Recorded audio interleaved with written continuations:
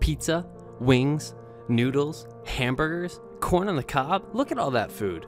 It makes you hungry. Well, you have to eat sometime, so grab a snack and enjoy the topic. We are into the overall theme, human physiology. Topic 6. We have ventured away from ecology and evolution and gone straight to humans. Learning about how the body works and functions is fascinating. We are complex peeps. Our first topic is all about digestion and the digestive system. How does it work? From the moment that you take a bite of your most favoritist food to the moment it gets digested, and the even further moment when it comes out the other end. You might think that for a biology teacher, this is the absolute best time to insert a poop joke, but I resisted. However, I probably should look into sponsorship for my videos now, like X-Lax or Alka-Seltzer or Pepto-Bismol. Our essential idea in 6.1 is the structure of the wall of the small intestine allows it to move, digest, and absorb food. It sounds real simple, but don't hate on me for saying this. This is where the bleep hits the fan. Yep, sorry, that was too easy. Here are a couple of other jokes for you. Maybe you don't know enough yet to fully understand the one on the left, but when you do, it's super corny. All jokes aside,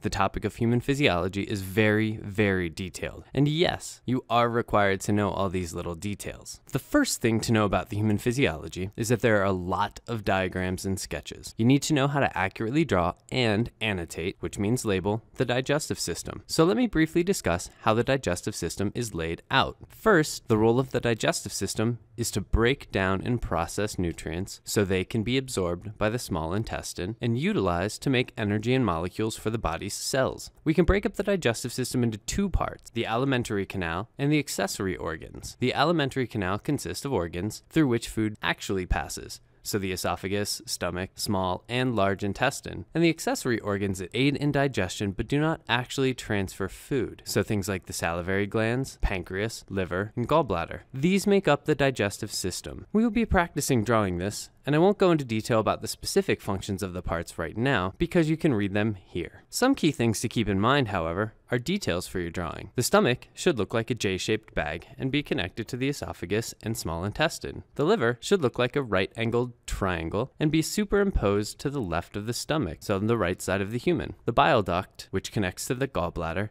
and pancreatic duct should both feed into a U-shaped bend of the small intestine. The small intestine should be thinner in width than the large intestine. The accuracy does matter. Here is some more detail for you on the small intestine and the large intestine, but you do not need to know how to draw it. The intestines are a long continuous tube running from stomach to the anus, where the absorption of nutrients and water occurs. The small intestines absorb nutrients, and the large intestines absorb water and mineral ions. The small intestine consists of three distinct parts, the duodenum, jejunum, and ileum. The large intestine consists of the ascending colon, transverse colon, the descending colon, sigmoidal colon, and the rectum. The appendix is there as well, but remember from topic 5 that it's a vestigial structure and does not really have a function that we know of. Now that we have covered the anatomy part, let's discuss the process of digestion itself. First, the main purpose of the digestive system is to break large molecules down into smaller subunits due to the fact that they are usable for the human body and they're insoluble and cannot be absorbed. In short, large molecules are useless. It doesn't matter how many hamburguesas y alitas that you consume, unless you break it down, the food is useless. So like MC Hammer said in the song, "You can't touch this, break it down." That's what the digestive system does. The process of digestion occurs across 5 stages, which includes ingestion, digestion, absorption, assimilation, and elimination. So in ingestion, you're taking the food into your body through the act of eating. Digestion itself, the food is broken down physically and chemically. The absorption part, which happens in the small intestine, is where the products of digested food are absorbed into the bloodstream and get transported around your body. And assimilation is when the digested food products then get converted into the fluid and solid parts of a cell or tissue. It's when your body's actually using them for making its own cells. The last one is elimination, in which undigested food particles get egested from the body as semi-solid feces, which sounds like a really fancy way of saying poop. Digestion itself occurs in 2 ways: mechanical and chemical. Let's look at those processes and how they work. In mechanical digestion, food is physically broken down into smaller fragments via the act of chewing in the mouth, churning in the stomach, and segmentation in the small intestine. Food is initially broken down in the mouth by grinding action of teeth, which is chewing, or also known as mastication. The tongue pushes the food toward the back of the throat, where it travels down the esophagus as a substance called bolus, which is like a ball of chewed up food combined with salivary enzymes. The epiglottis and uvula prevents the bolus from entering the trachea and the nasal cavity. Once the bolus gets to the stomach lining contains muscles, which physically squeeze and mix the food with strong digestive juices. So this is the churning. Food is digested within the stomach for several hours and is turned into a creamy paste called chyme. Eventually, the chyme enters the small intestine and the duodenum, where absorption of nutrients starts to occur. So how does the food actually move through the digestive system? Easy peasy, through peristalsis and segmentation. You can see them both here in the graphic below. Peristalsis is the principal mechanism of movement in the esophagus, although it also occurs in both the stomach and the gut. In peristalsis, continuous segments of longitudinal smooth muscle rhythmically contract and relax. Food is moved unidirectionally, so in one direction, along the alimentary canal in the caudal direction, which is from the mouth to the anus. Think of trying to put a small ball into a hose and squeezing the hose, which you can see here. On the other hand, segmentation involves the contraction and relaxation of non-adjacent segments of circular smooth muscle in the intestines. Segmentation contractions move chyme in both directions, allowing for a greater mixing of food with digestive juices, while segmentation helps to physically digest food particles. Its bidirectional propulsion, which means it can go in both directions, can actually slow movement overall. This is mechanical digestion. In chemical digestion, food is broken down by the action of chemical agents, such as enzymes, acids, and bile. We gotta talk about these things. The stomach contains gastric glands, which release digestive acids to create a low pH environment, which is somewhere around pH of 2. The acidic environment functions to denature proteins and other macromolecules, which aids in their overall digestion. The stomach epithelium, which is the innermost layer of cells, contains a mucous membrane, which prevents the acids from damaging the gastric lining. The pancreas releases alkaline compounds, things like bicarbonate ions, which neutralize the acids as they enter the intestine. So the stomach has a very low pH. The liver produces a fluid called bile, which is stored and concentrated within the gallbladder prior to release into the intestine. Bile contains bile salts, which interact with fat globules and divide them into smaller droplets, and this process is called emulsification. The emulsification of fats increases the total surface area available for enzyme activity, and we will learn later that the enzyme is lipase. The last and really important piece of the chemical digestion are enzymes. Enzymes are biological catalysts which speed up the rate of a chemical reaction by lowering the energy needed to be activated. Basically, enzymes allow digestive processes to occur at body temperatures and at sufficient speeds for survival requirements. If you didn't have enzymes, we would not exist. Enzymes have specificity, which means they're specific for a substrate, which is the thing they help break down, and so can allow digestion of certain molecules to occur independently in distinct locations. They are like the key to the lock. You can see examples of enzymes from the pancreas and from the liver. Our pancreas makes loads of enzymes. You definitely need to know the 4 enzymes in the pancreas, what the substrate is, and the product they break the substrate down into. You'll find that most enzymes end with the letters ASE.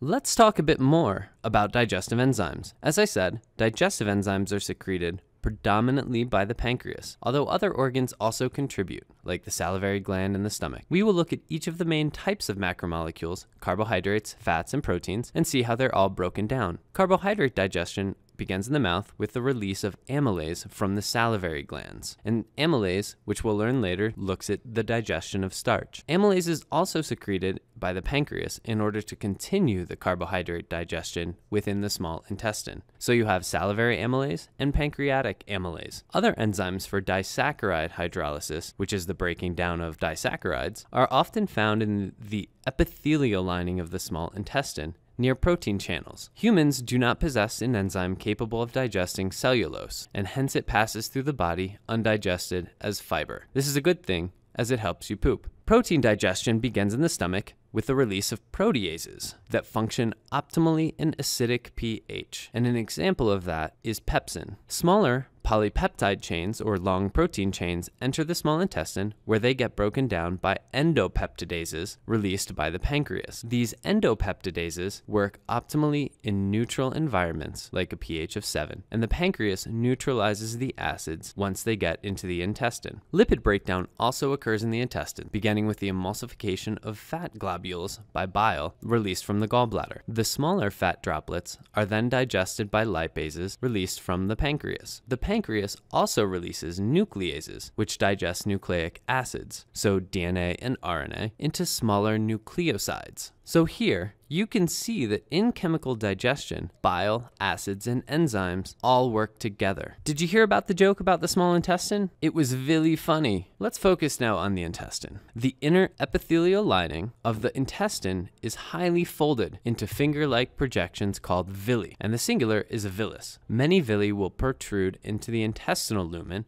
and you can see the protrusion here, greatly increasing the available surface area for material absorption. Absorption is the process that digested food particles pass between the small intestine and into the bloodstream or lymphatic system. This is how you get all of your nutrients, all of them, every one of them. There are some really rad features of the villi that help to facilitate the absorption of all the good stuff. You can remember this by the mnemonic Mr. Slim. All credit goes to Bio Ninja for that one. So let's go through these one by one. First, there are the microvilli. Think even smaller villi at the end of the villus. These add ruffles to the epithelial membrane and further increases the surface area. Second, the villi contain a rich blood supply, so a dense capillary network which helps to rapidly transport absorbed products into the body. Third, the outer layer of the villus is one cell thick layer epithelium, which minimizes the distance of diffusion between the lumen, which is the intestine itself, and the blood. Next, these structures, called lacteals, absorb lipids from the intestine into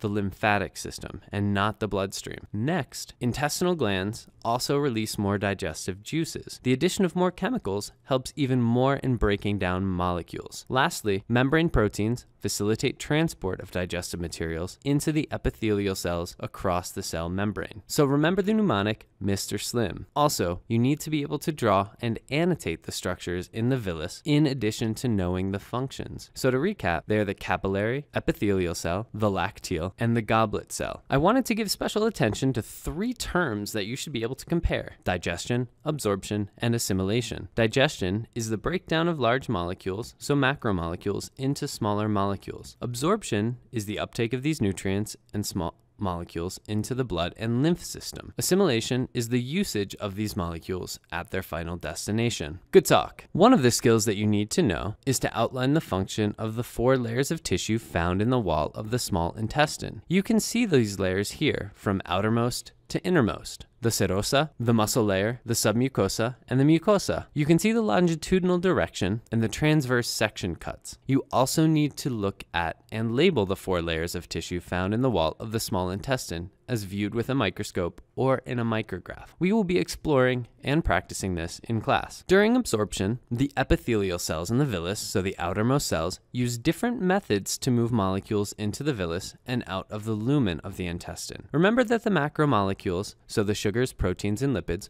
are not all the same, and so different processes are needed. We will discuss them further, but to list them here, they are cotransport, facilitated diffusion, osmosis, and simple diffusion. When we talk specifically about the absorption of triglycerides into the lacteals, which is part of the fats, the process of diffusion occurs. When it comes to glucose, it is facilitated diffusion. Let's chat a bit more about how processes in the small intestine help to digest starch and transport it to the liver for storage as glycogen. Starch itself is a very long-chain polysaccharide composed of glucose monomers and accounts for roughly 60% of the carbohydrates consumed by humans. And usually this is in 2 forms, amylose or amylopectin. Digestion of starch begins in the mouth with salivary amylase and continues in the intestine with pancreatic amylase. Amylase, which you should remember is an enzyme, cannot function at low pH level in the stomach, and so it doesn't work there. Amylase breaks polysaccharides down into disaccharides, so 2 monosaccharides. Amylose and amylopectin get broken down into slightly different forms of the same sugar, maltose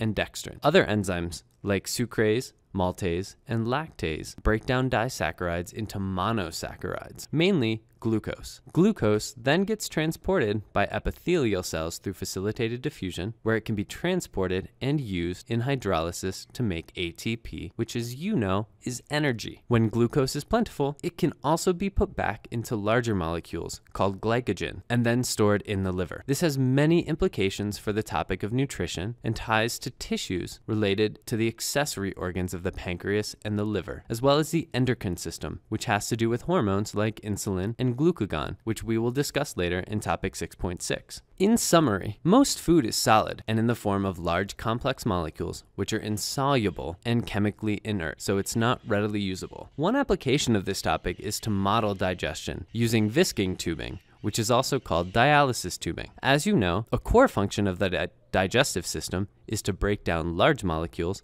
into smaller subunits that can be absorbed by cells. Cell membranes, like epithelial cells, are impermeable to large molecules, like polysaccharides or polypeptides, unless transport is facilitated by proteins. The size-specific permeability of cell membranes can be modeled using dialysis tubing. And dialysis tubing contains pores ranging from 1 to 10 nanometers in diameter, and it's semi-permeable according to the molecular size. And you can see an example of that in the image here. Large molecules, like starch, cannot pass through the tubing. However, smaller molecules, like maltose, can cross. Unlike the membranes of living cells, dialysis tubing is not selectively permeable based on the charge. Digestive enzymes like amylase can break down impermeable polymers like starch into permeable subunits like maltose. Dialysis tubing is impermeable to amylase and starch, but permeable to maltose and water. So we will conduct a small experiment, and it's important to see how we can model digestion of starches. As you know, modeling is a very important way to study functions in science and math. That's all I've got for you today. Hopefully you finished your pizza or hamburguesa by now, because it's probably cold. My hope is that you're able to digest this material about digestion, absorb it into your brains, and assimilate it and build into useful knowledge for yourself. See what I did there? Ha! As always, it's really important to give credit where it's due. While the presentation script and video are solely of my own creation, many of the images and information contained in the presentation are not. So shoutouts to the following. Most of the images and video clips come from IB Bio Ninja and some of the information used. Other images and info come from Bionology, iBiology, and Biology for Life. Lastly, some information was gleaned from the Cambridge edition of the IB Biology text, as the intended purpose of this presentation is to provide you with yet another resource tool to enhance your learning for the IB Biology curriculum. So peace out.